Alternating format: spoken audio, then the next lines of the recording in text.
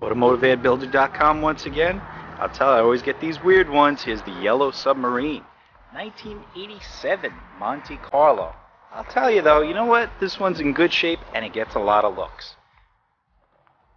Owner needs to get rid of it because he no longer needs it. Okay? This is an actual Florida car. Was down in Florida, came back up. I think this car has made a few trips back and forth. Owner has now moved to Manhattan and no longer needs his pride and joy. This was a repaint. This car was originally white, and for some reason, this owner just loves yellow cars. But you know what? It's not too bad.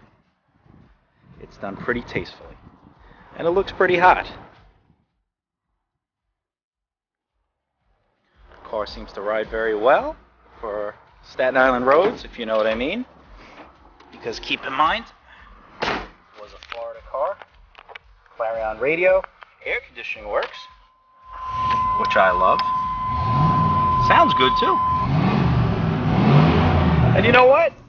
The interior looks good. Overdrive. It's got pep to it. On there. Got pep to it. Nice sound, I'll tell you that much. If you need more information, contact Automotive Ad Builder. Making buying and selling simple again.